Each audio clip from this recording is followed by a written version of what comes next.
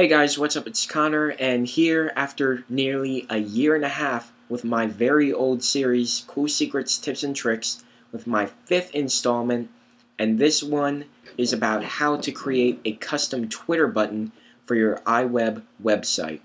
And when I say Twitter button, I don't mean a button that you can just hyperlink to your Twitter page. I actually mean a button that you can create using the HTML code and then actually embed it into your website, create a custom link, and then when a person clicks on that button, they will then automatically be brought to their Twitter page and then already have a tweet predefined with that link. So anyway, this is pretty exciting, and no one else actually made a video about this before, so I'm pretty happy to be one of the first. So anyway, let's get started.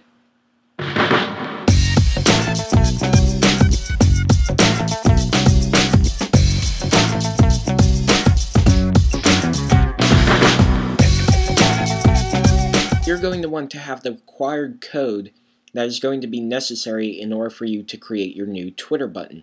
I already have it up on the screen, but you can copy it down below in the description under the video. Next of all, you're going to want to get a URL for a Twitter image or some kind of Twitter icon that you're going to want to get. I'm just using this as an example, but when you make yours, you're probably going to want to copy an image like this and put it into Dropbox, which you can then get the URL from there. It'll be way safer than just using some random site that you find on Google Images. So, just a little disclaimer for that. Then next, you're going to want to put the Twitter image URL in here. You don't have to take out anything, you just have to take out that part and put the Twitter URL in there. So it'll be pretty easy for you to do. All you have to do is paste it right in there, and it'll be pretty simple. And then what you should do next is you should go into iWeb right here. Just ignore that part right there. Now let me put it off to the side. There we go. You don't see it. And right here you want to bring out the HTML encoder. You want to paste it in, and from there you should end up with this. Let me delete it here. You should end up with this when you paste it in right.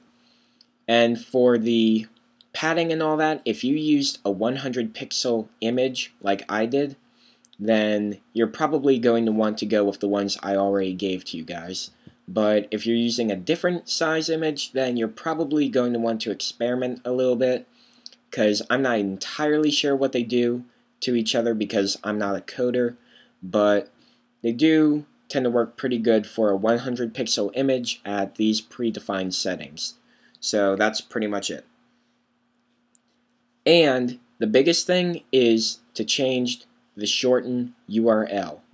So changing the shorten URL, which is what you put in right here, is a little bit tricky, because what you want to do is you want to highlight all this, and let's say I want to bring it to the website Dragon Rider Network. HTTP is already in there right here, and these parts are actually just code for the :// that you would typically put in the URL. But right here, this is where you would put dragonridernetwork.com. And from there, oops, had a typo. Jeez. There we go. And from there, what you would typically want to do is, in order to get another / in there, you would want to copy this and then paste it right on the end. And from there, you can write out like home or whatever you would want to after the /. And it gets pretty simple from there. You really just have to try it out from there, but once you try it out a few times, you will definitely get the hang of it incredibly quickly. And from here, if you want to change what the button says under it, instead of share me on Twitter, you could say tweet me or any of that. It's all up to you. That's what makes this so custom. And finally, when you're done with it, you can just publish your site, and from there, it should be giving me a notification. You can visit your site, and from there you just click your button, and you automatically have a new button that links the user right to where you need to tweet it. And something I actually thought was pretty cool myself, let me get out of here, is that you can actually add a border to the surrounding area of the Share Me button on Twitter. And from there, it actually makes it look pretty cool. You can give it a little bit of style, you can change the color, you can do whatever you want. It's all up to you. It's a very custom Twitter button that you can use just to tweet anything from your site or from a certain URL that you want. And it's all up to you. So anyway guys, I hope you found this video useful. I hope you subscribe to the channel for more content hopefully like this. And subscribe to the channel. Follow me on Twitter at twitter.com/thedragonrider.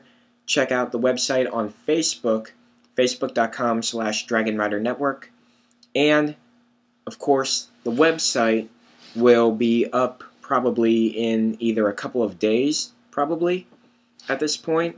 And it's really exciting because obviously, as you can see over there, I'm getting a lot of great stuff in for you guys and the newest upgrade of Dragon Rider Network. So anyway guys, I hope you enjoyed. Remember, do all that stuff I told you right before. And I hope you guys enjoyed. And I will see you guys later. And I will catch you in the next video. Talk to you then.